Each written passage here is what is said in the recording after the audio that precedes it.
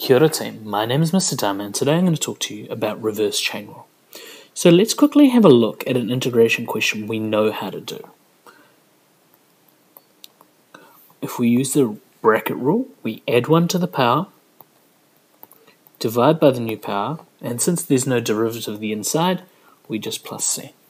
And that's quite comfortable. Then we stepped it up a bit and we got questions like this, where we once again add 1 to the power, divide by the new power, and then divide by the derivative of the inside, plus c.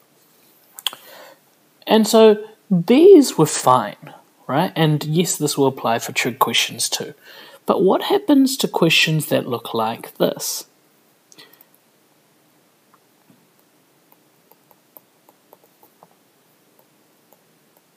And the answer is, we can't integrate these. However, if you change them up a little bit, they become quite integrable.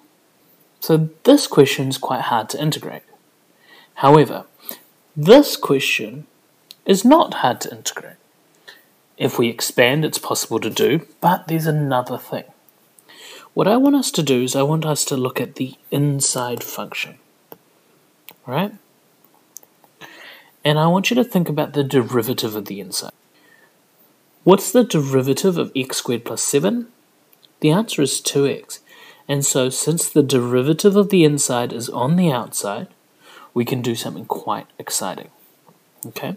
So when the derivative of the inside is on the outside, we can just focus on this part. We can add 1 to the power, divide by the new power, then divide by the derivative of the inside. Notice that this part and this part cancel, plus c. And so in fact, I lied in a video before that said you can only integrate if there's a linear function on the inside. You can do this reverse chain rule if the inside has its derivative on the outside. And let's use functional notation to write this. We get g dash of x f of g of x dx, and the integral is just the integral of f of g of x plus c, which is quite nice in the sense that this g dash at the front doesn't matter because it cancels off. So let's have another look using this rule.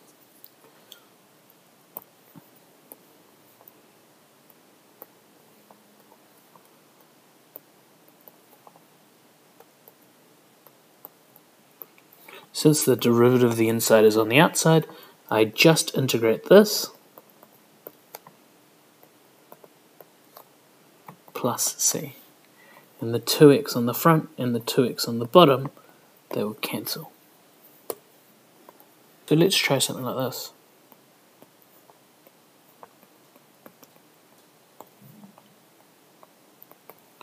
So the inside function is sine x, but the derivative of the inside is on the outside. So it's just cosine x sine x to the power of 3 divided by the new power and the derivative of the inside. Cancel, cancel, plus c. And so your integral is sine cubed over 3 plus c, which is quite nice. And now you've got another way of doing funkier functions. So let's try another one. What if I had the integral of sec squared, let's go 2 sec squared 2x times tan 2x to the power of 5. Well, the derivative of tan 2x is 2 sec squared 2x, so I can just write 2 sec squared 2x times tan to the power of 6 over 6 divided by 2 sec squared 2x. That cancels, plus c. And that is quite friendly, and that's quite nice. And this is reverse chain rule. Often is the case, you will need to do stranger things. So let's have a look at this question here.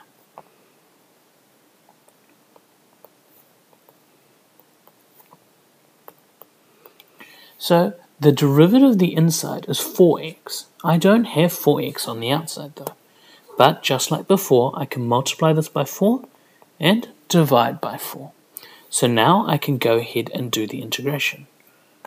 1 over 4, okay, then the integral is 4x, add 1 to the power, divide by the new power, divide by the derivative of the inside, the 4x and the 4x cancel, plus c. And that's how you do these questions. This is called reverse chain rule. Now, I want you to take this away, and if you ever see the derivative of a function on the outside of a function, then you can proceed to do reverse chain rule. And this works quite well in trig questions when you've got something like cosine 2x times sine 2x. You could use compound angle, but here the derivative of sine is cosine times 2. So we need to multiply by 2, divide by 2 as well. And so when we integrate, you write 2 cosine 2x sine, add 1 to the power, divide by the new power, divide by the derivative of the inside, cancel, cancel, plus c. If you've got the derivative of something on the outside, you can make it very, very doable. And that's how it works in integration.